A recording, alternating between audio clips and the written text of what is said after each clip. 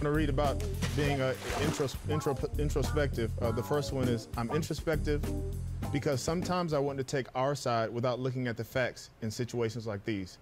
Sometimes I feel like it's us against them. Sometimes I'm just as prejudiced as people I point fingers at.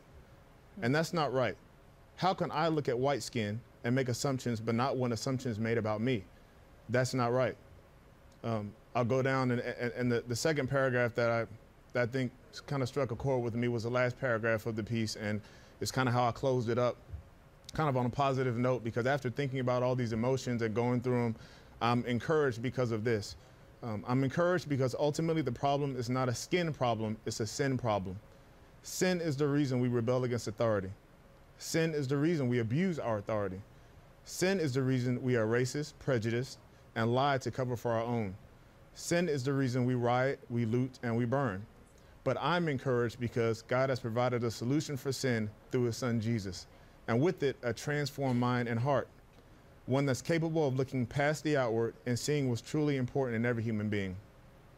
The cure for Michael Brown, Trayvon Martin, Tamir Rice, and Eric Garner tragedy is not education or exposure, it's the gospel. So finally, I'm encouraged because the gospel gives mankind hope. I think one part that really resonates with you know, a lot of America is the I'm sympathetic section, right? Where you talk about I am sympathetic to the officer, I am sympathetic to Michael Brown, and so much of America is really perceiving the story. It's divided along racial lines. I talked to LZ Granderson on the show yesterday, and he said his biggest frustration, he was in Ferguson, he saw it all, and he said neither side is sympathetic to the other. That's a problem. Yeah. Yeah, and I think that's a natural reaction. I think that's why I started off by saying that I'm angry. It's okay to be angry and to identify your emotion as being angry, because like I said later, we like to protect our own. And because of our life experiences, whether it is being a black American or a white American, because of stories that you've heard over time, because of injustices that have happened, because of maybe being accused of something you didn't do, or maybe being accused of being racist when you're not, we have these certain histories, and we react because of those. And so, you know, anger is okay, but when you get past that first level of emotion, it's important to understand, why are you angry? And then take a step further.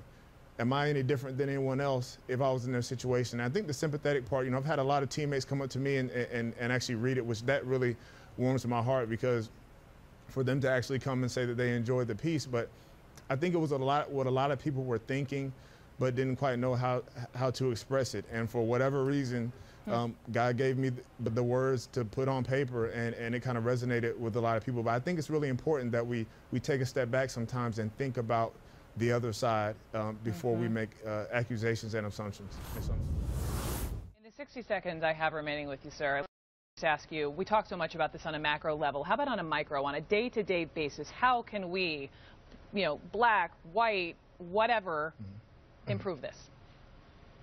Well, honestly, I think I point to it in the very last paragraph that I read, and I'm encouraged because things aren't the way they used to be. You know, we all have grandparents that told us how things were. We've all seen documentaries. We are definitely making progress, but I think on an individual, on a micro level, the issue is not really skin. The issue is sin. And I firmly believe that the issue is that internally we are flawed. Internally, we need salvation from our sin. Internally, our sin makes us prideful. It makes us judgmental. It makes us prejudiced, which leads to racism. It makes us lash out at people that don't look like us. It makes us look past evidence to protect people that look like us. It makes us do all those things. It makes us lash out in anger. It makes us point fingers. It makes us, our sin that's in us makes us do those things. And the only salvation for this sin is the gospel. The only way to really cure that what's on the inside is understanding that Jesus Christ died for our sins. And so to me, on a micro level, it's understanding. Oh, and just like that, we lost him. I know, I heard you guys rapping me. I just couldn't let him go. Benjamin Watson, thank you so much. Good luck at the game Sunday. I'm Brooke Baldwin. See you Monday. Jim Sciutto up next.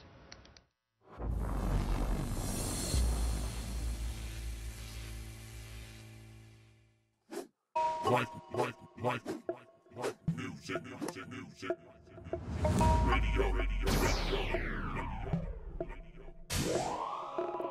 music. Radio. Like music. Radio. Like music. Radio. Like music. Radio. Like music. Radio. Genesis to Revelation. This is the station, no perpetrating life talk, word of God to sway. Life music radio, that's in vain. Displaying the truth, the way, and the life holy name.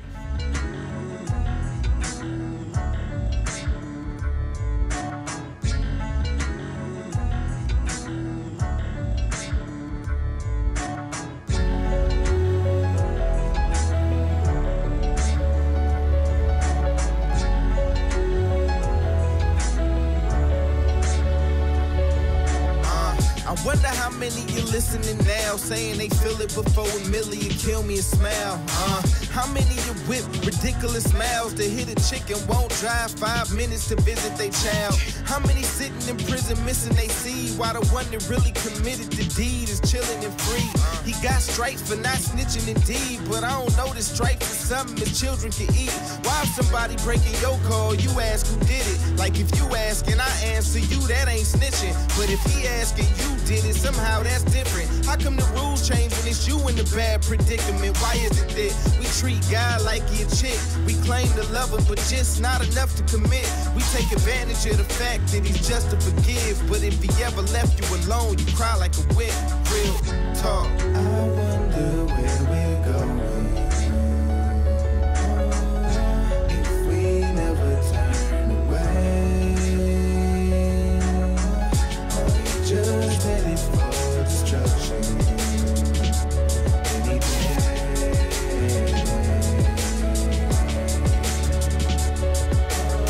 I wonder how many people alive make a living off of what causes other people to die. And out of those, how many know when it eats them alive? But the beamer they drive is making them keep it inside. Why is it legal to teach people of evolution when it's only a theory and no one has ever proved it? So if my child's a believer in the God he can't bring up in school, why is it cool for you to confuse them?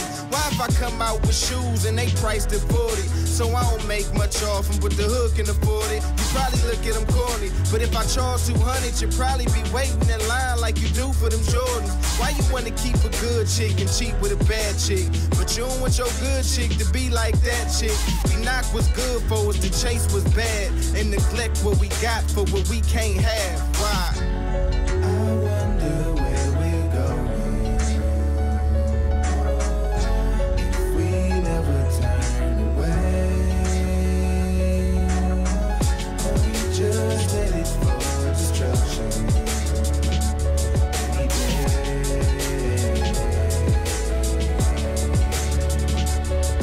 Why is alcohol legal and cigarettes cool? As long as the government is getting theirs too. Same reason prostitution is illegal till you tape it and call it pornography, and now it's merely entertainment.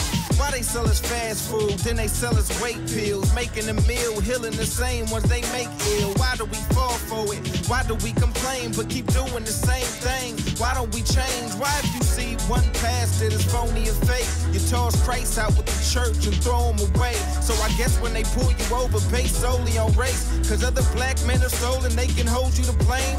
Why are we so biased? Why do we not care what's fair till it's us that the injustice bothers? It's a lot of poor hoods, many turn a blind eye to. Why you only occupy when the 99's you? I wonder where we're going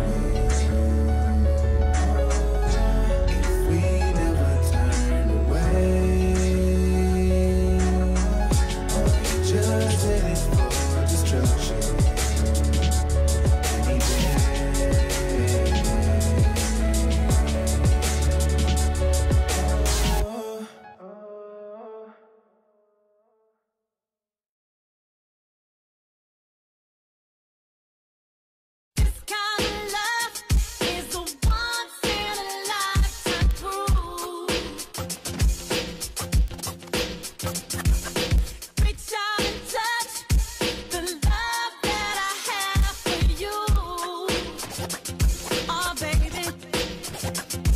we don't respect us? Why do we reject us? Why do we look down on us when we behind them desks? Why every time I'm in the drive-thru to order breakfast, my own kind at the window talking to me reckless? Why we hate each other just because we matching dresses?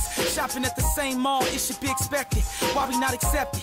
Why do we accept it? Why every time we get into it, murder's the objective? Why every time we talk to us, we get so aggressive? Why do we get so belligerent when we address us? Why we let us see you down but hate when you progressive? Jealous of my own brother cause he drive a Lexus. Get a ticket, we the only ones that don't contest it. But if you throw a picnic, you can bet that we the freshest. Why we always pick our dark-skinned women second? Dog and call them names and in reality they precious. We seem to be the only ones that's targeting our ethnic.